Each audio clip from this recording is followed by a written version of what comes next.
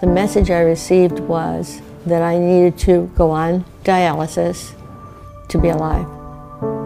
All my plans are changed because I was planning on transferring to UCLA. I was planning on moving into the dorms, going to my dream school, and I felt like I couldn't do that because I don't even know what this means, being diagnosed with kidney failure. I was just thrilled when I left and I realized there was another option.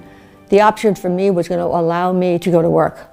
And I really wanted to go, obviously, and my mom was really against it. But that fall, I moved into the UCLA dorms and I had in-center dialysis. I struggled with it. I remember just feeling really frustrated. I would have emotional breakdowns at times.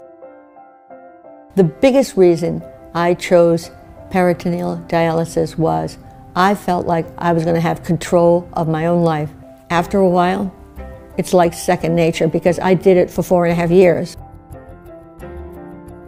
I really didn't want to get that fistula because I felt like it was something physically on my arm that I wasn't ready for. I was at work.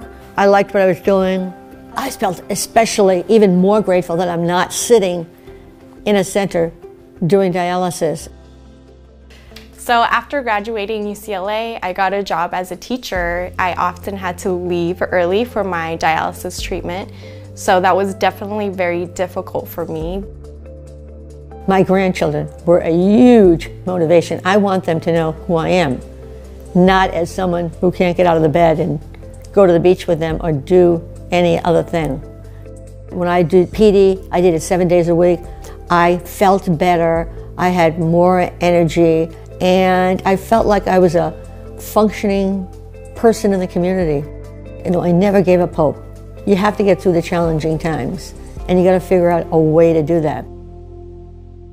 I was stronger than I thought I was. I was much stronger than I thought I was. Your life is not over if you have CKD. It's just about balancing all the things that you need to do. And of course, you can feel stressed, and there are some days where you'll feel, sad.